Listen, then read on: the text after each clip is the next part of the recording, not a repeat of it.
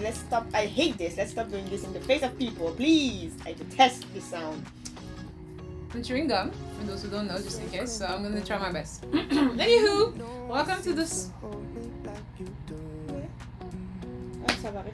This is construction work. It is here to stay. It's a pain in my ass every day, but we move. Okay, You know what? Move. I'm all for human progression and technology, but goddamn, I knew. Anyways, let's get into the story real quick. If you guys are new around here, hi, welcome to our channel. If you're not new, you know the premise of this story time little series that we do. Today is also a Love Naggers story. Love Naggers is a TV show on Netflix where Korean MCs are reacting to dating stories of all sorts. Messy. And so I was like, you know what? This thing doesn't have subtitles. Let me go and spill the tea to our friends on YouTube because I watch this all the time, so it's very juicy to me. So if you like juicy stories, let's do it. Now today's story, I'm not gonna lie. If you're emotional like me, you're gonna get a little angry. Okay. You know when your blood is bubbling up? Boiling. Yeah, get ready for that. But anywho, the victim of today's story is a young girl, la fleur de l'âge, darling. So sorry, she's very young, which means our age. Okay. Period. She's very really? Yeah. She's like, you know, mid-20s, whatever. We're just gonna consider with mid-20s. It's fine. I still feel 22, honey, and I don't plan on getting older. So I'm not saying I'm gonna die or anything. I'm just, oh my god, this is so terrible. What are you talking about? She's moving. Jesus, come back. I have too many trains of thoughts in this. You know how you're like chaotic introverts. You know me, I know you. You normal people, y'all can feel it.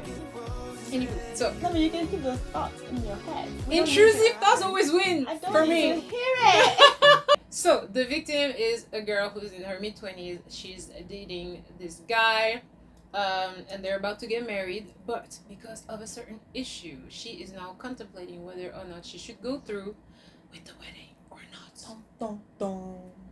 So we go back, okay? She's in school.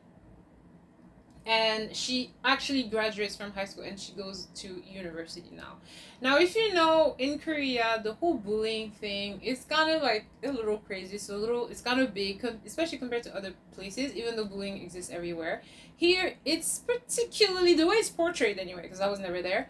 The way it's portrayed is particularly like unfair. Like it makes you like, oh my god, like so bad. So when she goes to university, she's trying to like go on a new start because university is a big place, there's new people, blah, blah. Now we have a flashback of her when she was in high school. The girl was bullied every day, and there is obviously this typical like mean girl with her sous-fifre, like how do you say sous-fifre, like the girls, like minions. The girls and her minions, exactly, her little minions, just like literally bullying her all the day, like all the time. Like literally she would have a project that she would do, like a paper or something. They would corner her on in the hallways, like look for her stuff, try to take her money, take her paper, like put it like rip it up so that she wouldn't have an excuse, and now she would like get like a 0 from her teacher. They would like follow her to the bathroom and like try to put her head in like the bathroom thing, push her into the bathroom, hit her, all that stuff, like literally ruin her life. Every time she would do something, there was obviously at that time they also had like online communities, and she would go in the community and just like spread rumors about her. I don't know what the hell she had against her. Yeah. It was insane. One day the girl decided to like have a little bit of courage, and the girl they ran into each other, and of course the girl couldn't leave her alone. She would like be on her path and be like, "Where you going? You blah, blah, blah." And she was like, oh my god, like, why do you have, like, what do you have against me? No, like, what's wrong? Like, what did I ever do to you? And she was making valid points because she never did anything wrong to this girl. Like, this girl doesn't know her. Like, you don't know me. What's your problem? Yeah. What do you think the girl told her? Is it something about a guy? My boyfriend likes you, or something like that. Is it? No, it ain't. Okay. She said, your entire existence annoys me. But that's what I'm asking. Why? No reason. Stupid. Okay. That's what I call evil. you're just evil. You see someone who's a little weaker, she can't really talk, she doesn't have a lot of friends, and you basically decide to like go after her with everything you have, you're evil. Period. So anyways, the girl is really like lonely, she's really having issues, and the thing is, especially if you're like even a little bit sensitive and you don't really know how to like defend yourself, you're gonna have like drastic thoughts, right? So you know she's like starting the spiral and she's about to do something really stupid, blah blah blah. I'm gonna pass over that. And then I don't know if the guy stopped her, like she ran into a guy, I don't know if he stopped her or he like talked to her or something, but there's this one guy who was like nice to her and was like, hey, like what's up, like what's wrong with you, blah blah blah. And she kind of felt like, oh, I'm seen by someone, you know, someone is actually nice to me, they don't hate me, because everybody else was like following the path of the mean girl. So she starts seeing this guy every day. He's always nice to her, he always says hi to her, and fast forward, they begin dating. So now she kind of has like a new reason to show up in school, because she's like, yeah, like I don't really care anymore, like I'm just gonna make myself scarce and like go out on a date with my boyfriend. Is he not a guy from school? He goes to like a nearby university. So she graduates and now she's entering the university and she's like super excited. She's like, oh, like I'm in a new place, you know, I have this new boyfriend, everything is going well. So they're dating and you can tell like she still has kind of trauma, but she's doing much better. She's doing much better. And so they start dating and it gets more and more serious. And, you know, as they're on the date, he proposes to her and she's really happy. Like, it takes, like, you know, you go fast forward in time. Yeah. So it takes a while. So he proposes to her.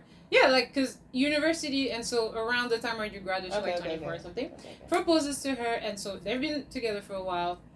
He obviously loves her. He obviously treats her really well. So she's ecstatic, like, you know, very happy, very happy. The families meet, like it's all good to go on the right direction. So obviously he starts introducing her to more of like his side of the family, and she does the same. And especially he specifically looks up to his big brother a lot. Like he looks up to his big brother like so much. So he's so excited for them to meet. So they have like a whole meeting, like they have a whole like organized like in the cafe or whatever. And he's like, oh my god, I can't wait for you to like meet my brother, da da da. And so the brother shows up. He's this tall guy, like really cool, and he seems to be really sweet. So she's like, oh my god, yeah, this is great. I'm entering this amazing family. And then the dude is like, oh, my girlfriend is on her way.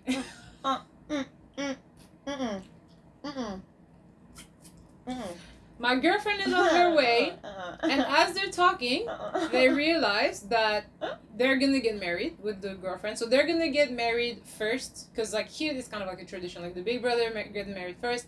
So it's gonna be a bit before their wedding, and she's actually pregnant. She's pregnant. So obviously, who walks in? The fucking bully. Tragedy. Okay, yeah. Yeah. The fucking bully walks in. Yeah.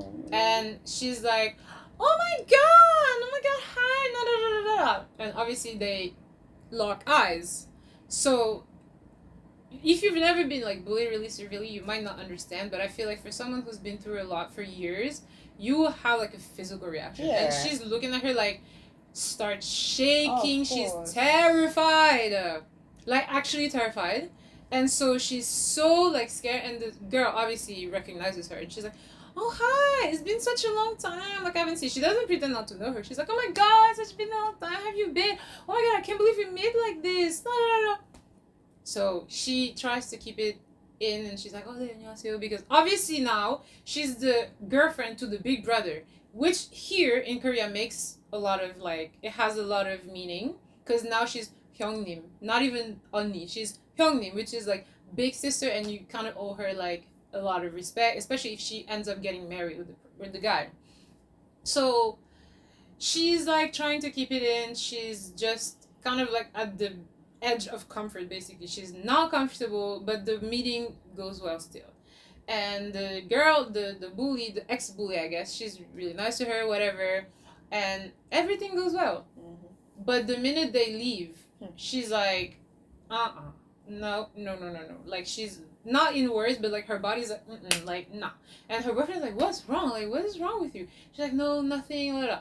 That's the first part where I was annoyed. I was like, what do you mean nothing? Just say it. This is your future husband, and you can't tell him this. You can't say anything. You're gonna be bullied your whole life. Like, what's wrong with you? What do you mean nothing? Are you insane? So she says nothing, Maybe and I'm like, trauma. yeah, well, clearly. But that's why I'm like not trying to knock her, but Jesus. Anyway. Would you say something? Not being bullied, yes. But in that situation, I don't know. But right now, obviously, because it's gonna come up at some point, yeah. So I'd rather say it now, and then we figure it out. But we don't know how what you actually feel in that situation. But yeah.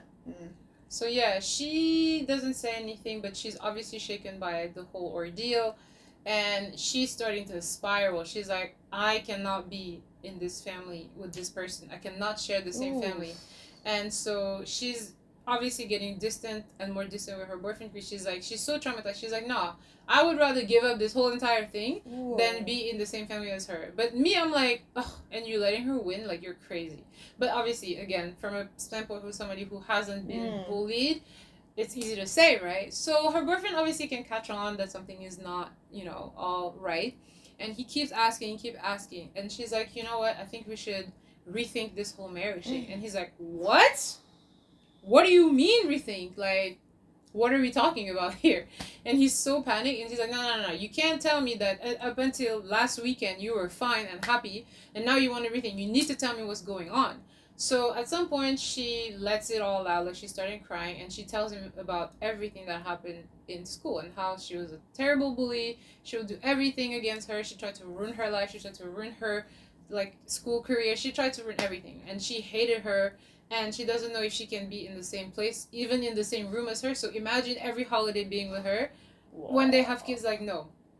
And she's like, can't you convince your brother? Can't you let him know and convince him that she's no good and he shouldn't marry her? He's like, yeah, but she's pregnant so the minute she's pregnant, it's sealed. Like, you can't.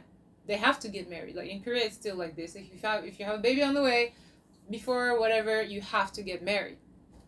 Yeah. So, I'm thinking, you as the future husband, you need to do something. Because you need to protect your wife. I feel like he needs to tell the brother. Definitely. But even so, it's not in your hands. Like, it's in the brother's hands. And if the brother decides to, it's not a big deal, then... For me, if the brother decides it's not a big deal, he's a dick. If you tell them the extent of which she was bullied... Yeah, but if you're delusional enough to be like, she's the mother of my child, you're gonna be like, yeah, but she changed.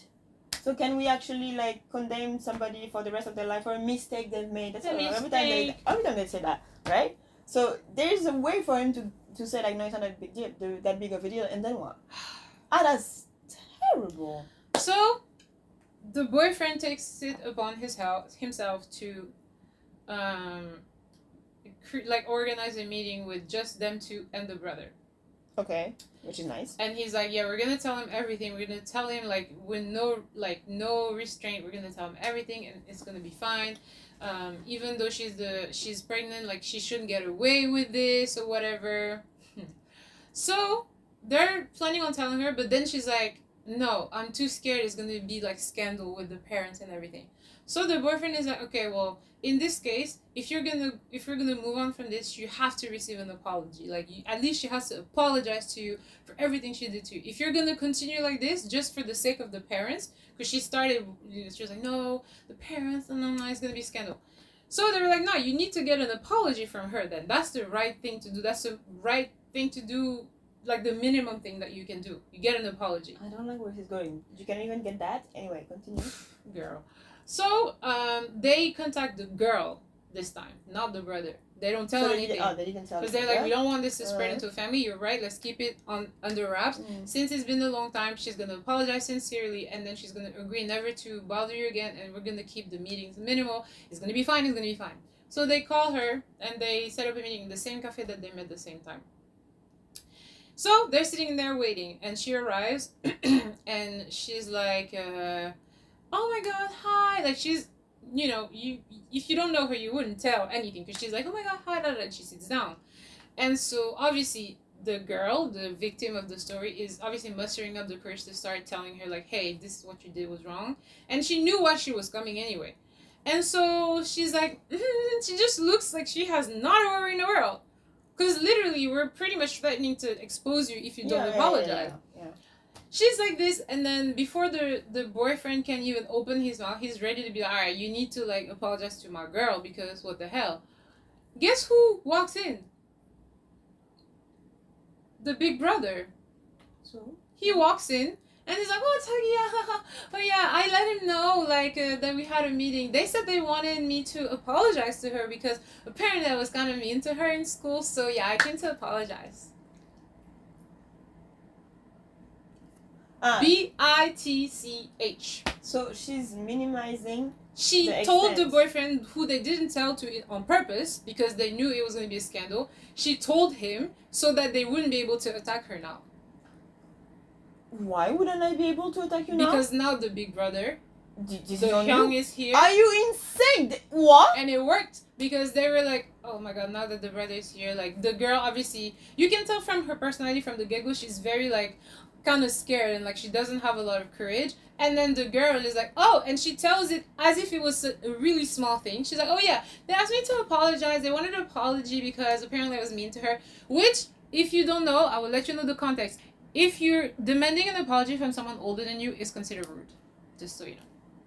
It's considered non-manners. So she's like... It's not finished. It's worse. It get worse. Wait. No. Wait. First of all. Second. That's when the fiancé is supposed to step in. The younger one? Yeah. Yep. Like, how is that enough for me to be like, oh, I won this because round. Now the girl, the ex-bully is like, oh yeah, I was a little bit mean in school to her, so yeah. And then she turns around and she's like, whoever, like, well, I don't know what's her name, Soya. I'm like, Soyana, I'm really sorry about everything. You know, it wasn't serious. Ha ha ha.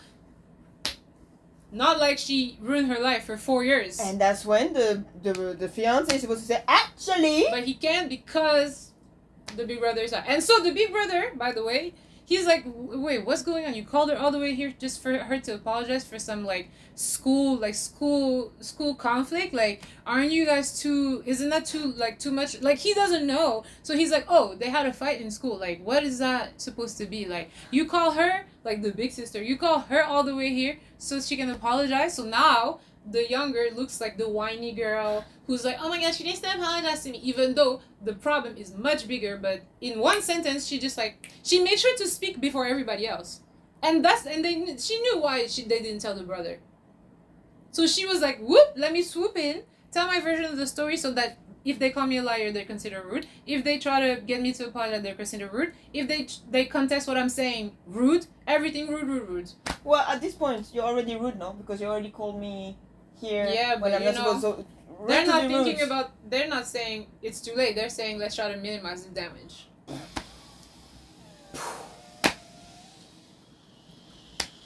Okay. And I knew it was accurate because even the MCs were like, yeah, the big brother, yeah. But so the ladies were very like, oh my god, this is so unfair. But they were like, but the big brother. So that's how you know, like. Okay, my Western brain cannot comprehend. I'm sorry. My Senegalese brain, I understand. Oh no.